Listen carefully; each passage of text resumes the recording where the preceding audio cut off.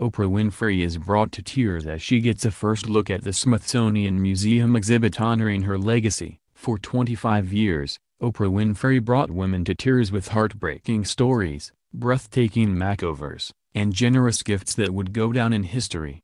But this week it was Oprah's turn to cry as she got a first glimpse at a new Smithsonian exhibit to honor her incredible legacy. Oprah couldn't help but shed a few tears as she walked through watching Oprah at the National Museum of African American History and Culture.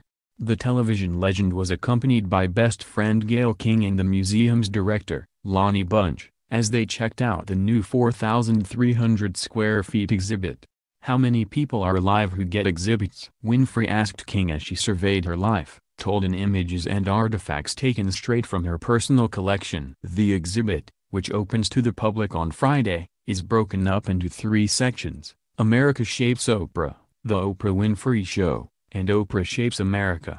It begins with the landmark Supreme Court case Brown v. Board of Education, which was decided in 1954, the year Oprah was born. "I often say this. I was born at the right time," Winfrey said during the CBS segment. "I was born when the Supreme Court ruled that segregated public schools were unconstitutional." Even though things didn't turn around immediately, it was a sense of hope and change. Bunch explained that he wanted to really frame the civil rights era and show how it shaped the future television host. "What I love though is to both give people the sense of how you were not only shaped by that, but also how you were shaped by the media." Oprah talked of how seeing the Supremes perform on television was a pivotal moment in her childhood. "The first time I saw the Supremes on the Ed Sullivan Show as a 10-year-old girl, it was the first time I realized you could be a beautiful black woman on television," she said.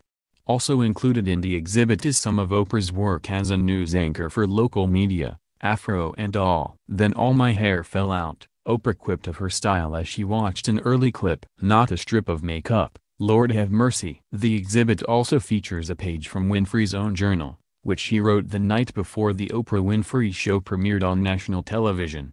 Exactly 8 hours before the national show. "I keep wondering how my life will change. If it will change. What all this means," the note reads. "Why have I been so blessed? Maybe going national was to help me realize that I have an important work, or that this work is important. I just know that I must be pressed to work of the high calling." The exhibit also features original artifacts from Harpo Studios in Chicago, which was home of the Oprah Winfrey Show for more than 2 decades.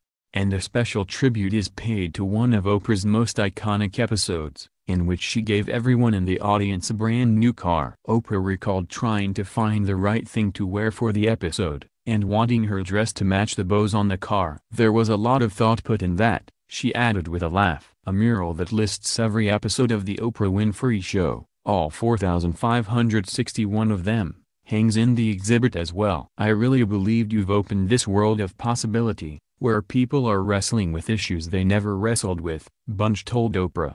"People feel they can change their lives in part because of the work you've done." That was evident in the visitor's book at the exhibit, which features messages from people who credit Oprah with changing their lives. "Oprah Winfrey and Gayle King inspired my decision to become a journalist," one note reads. "Oprah brought my family together. We would all crowd around the TV to watch a woman do what we could only dream of doing," another guest wrote. "She gave me hope that I too can be on TV, a strong black woman like her." Oprah began to tear up as she read one last message, which read, "Oprah Winfrey is the reason I love myself so fiercely, and know that my voice matters. I can't think of anything that was as transformative during those 25 years as your show," Bunch told Oprah after they finished their tour. "The bottom line is this was your gift, and our gift to America, so we want to thank you for that, for doing just that. It means a lot to us. I thank you for saying that, cause I do believe that we had a big impact in the culture," Oprah told him. "And I continue to feel that from people every day.